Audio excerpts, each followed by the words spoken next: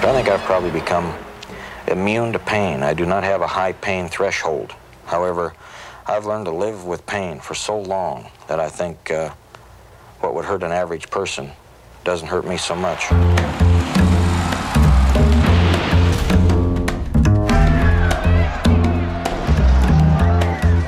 My dad was one tough son of a bitch. He was a man. He wasn't a fatalist. He never had a death wish. He never wanted to die. He never thought he was going to die. He's just accepted that sometimes he's going to crash, and he's going to be tough enough to get through it. When he expressed fear, he expressed it with a resoluteness that, yeah, I'm afraid I might crash, and yeah, I may get injured, but son of a bitch, I said I'm going to do this, and this is who I am, and I'm going to do it.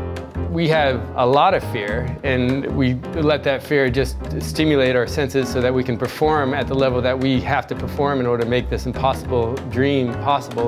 But then you have to not let it consume your mind so you can't focus. So it's kind of like using fear for its good and then just being able to manage it. Did he have a fear of, if I make this jump, I'm going to die? I would say only at the Snake River Canyon, because he really didn't know whether he would ever come back from that jump or not.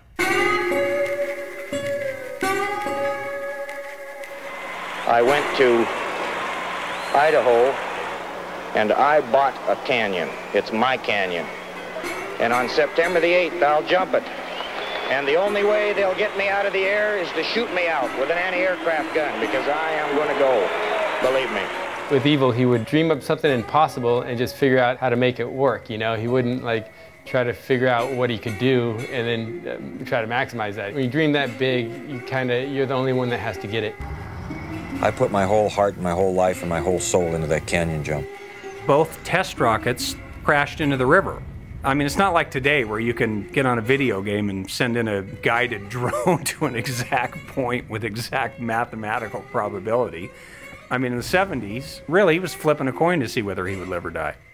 I'll never forget the night before the canyon jump. I made a deal with my son Kelly. I said, now tomorrow when we get in the car to go to the airport, I want you to pretend that you left your little shaving kit in the house and you got to run back in for it. I said, I had a picture made for your mother here, and if I get killed at the edge of the canyon, I want to make sure this is hanging on the wall over the bed when she comes back to this bedroom. So what I had done was got a picture of the Snake River Canyon without the sky cycle or the ramp or anything in it, and I had written in the sky, to my darling wife Linda, I love you. He took all the known safeguards that he could take at the time. He hired who he thought was the best rocket designer that could get him across the canyon. He took all the precautions a guy could take, and it's not perfect, and life isn't perfect. I don't know the best way to say it, but he kind of invented the fuck it flag, you know, where he's just sometimes you just have to let your instinct kind of take over. And that was something that Knievel was really great at it. He just felt it, you know, and he was like, oh wait, I feel this. And he just would go with his instinct. When I punched that fire button, I just said, God, take care of me, here I come. 4, 3, 2, 1. Whoa, it looks like a good one. Whoa, oh, Knievel, stay with the burn. He looks like he's, whoa, there's been a mistake. He looks like he's going into the canyon. The ship's going down. I waited 7 years and then had an engineering mistake made, a malfunction. The parachute blew out on takeoff because of an electrical malfunction. When the malfunction happened before the wind was not blowing, and the rocket went right down and stuck in the middle of the river. People didn't realize it, but I was trying to cut myself free. I was tied in that thing. Robert Craig Knievel appears to have landed in the Snake River. I think Knievel may be dead, or he may be drowning in the river.